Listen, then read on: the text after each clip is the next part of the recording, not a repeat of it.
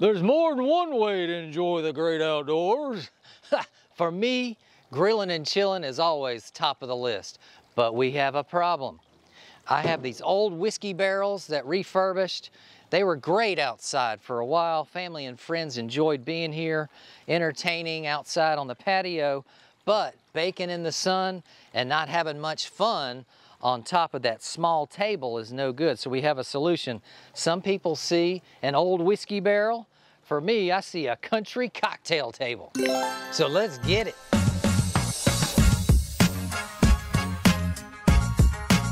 All right, let's go over the materials you're gonna need to transform your whiskey barrel. And I gotta admit, this is gonna be very inexpensive. So put these on your scavenger hunt as we go through. 4 wood screws, 1 to 2 inch with a nice big washer. You're gonna want a hex nut. These happen to be number 8s by 1.5 inch. I get these online and all these are gonna be listed below in the description. This is a umbrella base. You can get one of those online. Brackets for the countertop are gonna be the corner brace brackets with screws included. You're gonna need hole saws, they're called. This is a 3 inch for the bottom and a 2 1/4 for the hole that we're gonna put on the top. Obviously, you're gonna need a power drill. And then for the power driving of the hex screws, self-tapping hex screws, we're gonna use a 1/4 inch hex driver.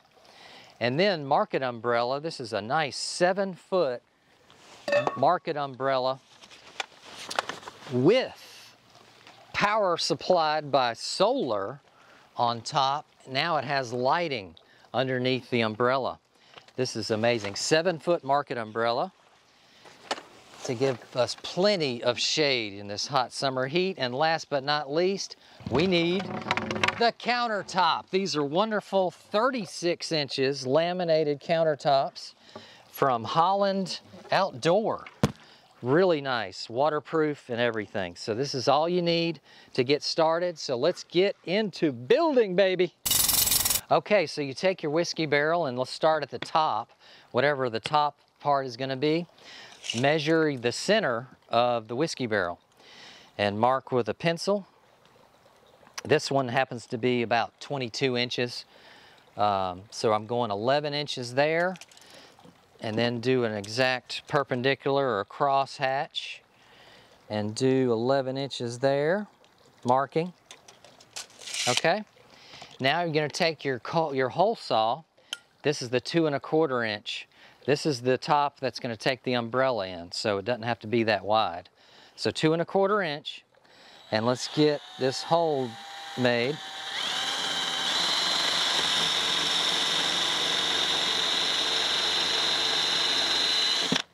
Okay.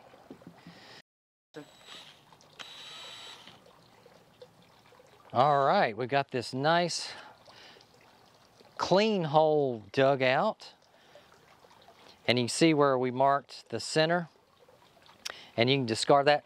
That old whiskey smell or wine. If you have wine barrel, it's fine as well. So now, let's go and cut a hole in the bottom.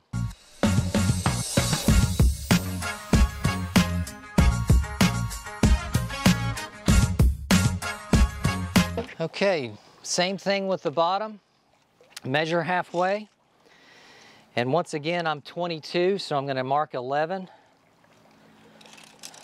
Cross hatch, 11 again. A larger hole, so now take off the 2 1/4 hole saw. And now we're going to put in the 3 inch size.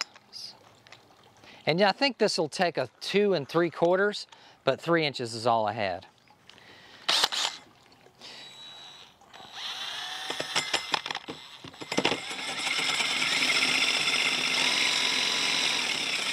Umbrella base down in the hole. Speaking of holes, I got a joke for you. What's worse than having a hole in your shoe? A shoe in your hole. Hey! All right, corny jokes. All right, so this takes just simple 4 screws. Ooh, sorry.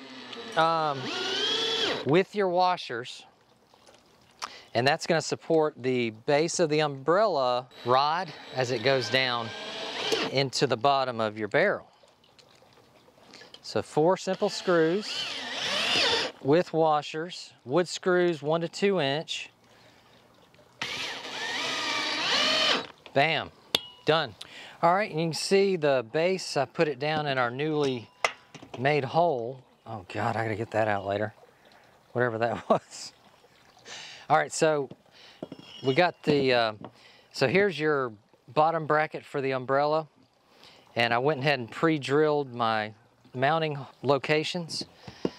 And on these brackets for the umbrellas, the umbrella base, just take these tightening screws out. You're not going to need those, and that way it fits in nice and flush. And also make sure to drill some weeping holes for water, because you want all the water to leave the cavity of your whiskey or wine barrel. Now we flippy again, get to the top. Okay, put your top into position. In other words, it has a pre-existing hole. These are nice from Holland Outdoor. They come with this ring to accept adapters as well as the umbrella, pre-done by them. And then you want to make sure you line your hole that you made in the wine barrel with the hole that's pre-existing on this countertop. Line those up so you don't see any edges. Feel around. You can feel it's perfect. Okay.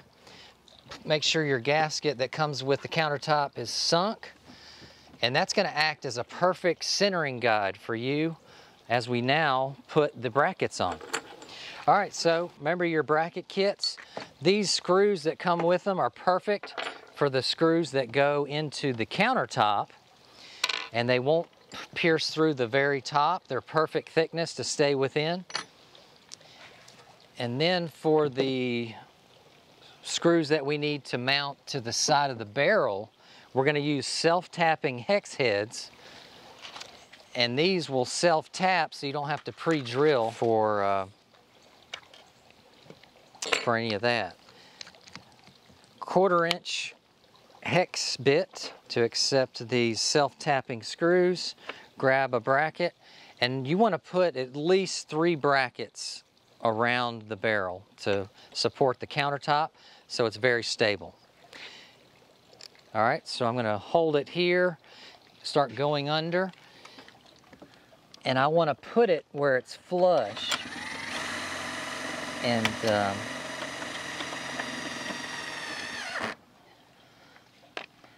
so hold it there where it's flush, and you can mark these if you like. We're going to take the screws that come with the brackets out, switch to a Phillips head driver, and make sure you put 3 screws for the top part of the bracket that goes into your countertop.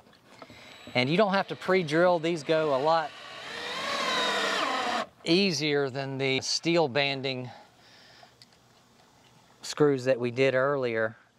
So just hold some pressure at the top as you go.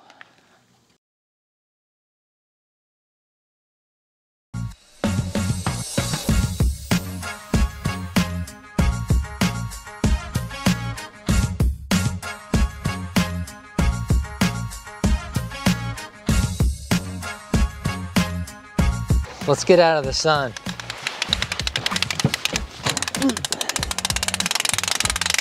Ah, so much better. And that awesome.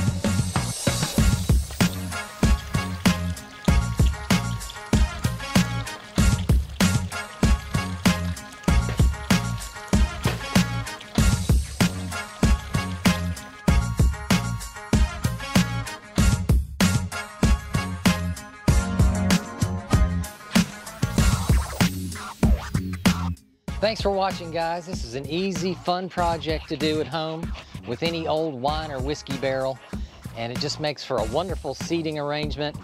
And we're all happy now because we get to be in the shade. Yay! See you guys.